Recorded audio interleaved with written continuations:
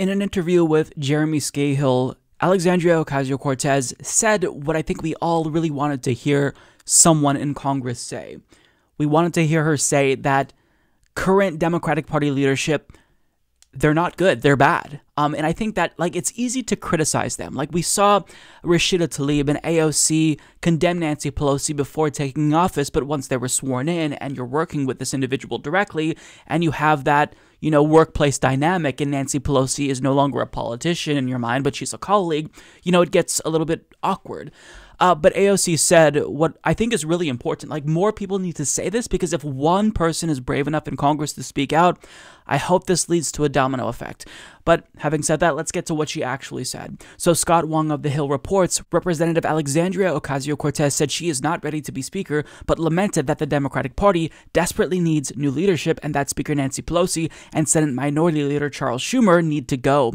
In an interview with the Intercepts podcast, the progressive hero and firebrand said the Democrats have failed to create a succession plan once Pelosi and her generation of longtime leaders, many of them now in their 80s, step aside. Pelosi has indicated that this upcoming 2-year term will be her last as Speaker. I do think that we need new leadership in the Democratic Party. The internal dynamics of the House has made it such that there's very little option for succession, said Ocasio-Cortez, who is 31. It's easy for someone to say, oh, well, why don't you run? But the House is extraordinarily complex and I'm not ready. It can't be me. I know that I couldn't do that job. Even conservative members of the party who think Nancy Pelosi is far too liberal for them don't necessarily have viable alternatives, which is why whenever there's a challenge, it kind of collapses, she continued.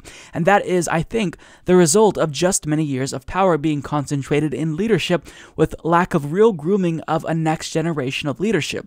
Asked directly if Pelosi and Schumer need to go, Ocasio-Cortez replied, I think so, but she again cautioned that the party has no succession plan or serious candidates who could fill that vacuum. The hesitancy that I have is that I want to make sure that if we're pointing people in a direction that we have a plan, Ocasio-Cortez said, and my concern, and this I acknowledge as a failing, as something that we need to sort out, is that there isn't a plan. How do we fill that vacuum? Because if you create that vacuum, there are so many nefarious forces at play to fill that vacuum with something even worse, and so the actual sad state of affairs is that there are folks more conservative that even they are willing to fill that void. Yeah, so I think that she's making a valid point.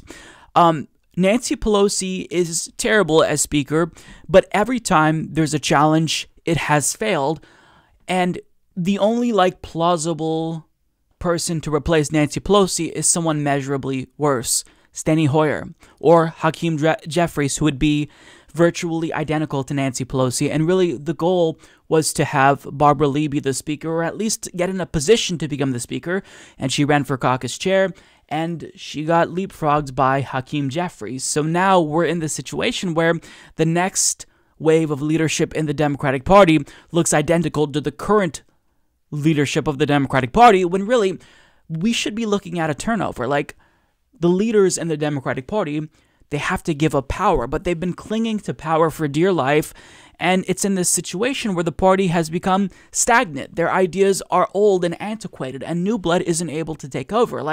There are obstacles to progress, and this is a real issue. And the thing about Nancy Pelosi is she has a lot of power because she controls the committee appointments, and on top of that, what's key here is fundraising. So Democrats don't want to speak out, and then she cuts them off, doesn't give them more money because she is, a phenomenal fundraiser. That's why she's the Speaker.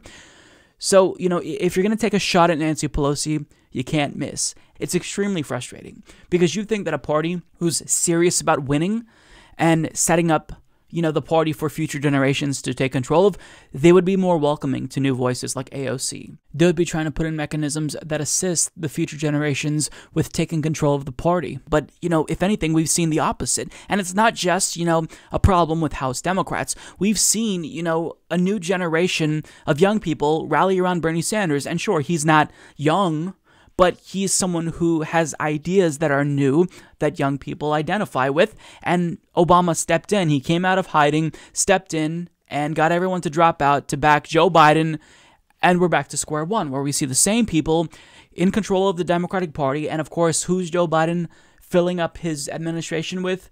Obama-era alum, and if you look to who the Obama-era alum was, it was Clinton-era alum, and this is another point that AOC made throughout this interview. And it's just, we keep seeing the same people shuffled around, and it's not working. It's not working. We need new blood. But more importantly, we need new ideas. Ideas that are popular.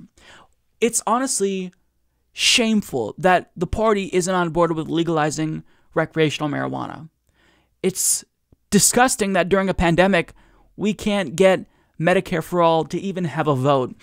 So, look, leadership is the problem. And I know that Nancy Pelosi rightfully takes a lot of the blame for this, but you also have to look to really powerful Democrats on committee positions. Richie Neal is one of them, who single-handedly, does a lot to obstruct progress when it comes to Medicare for all.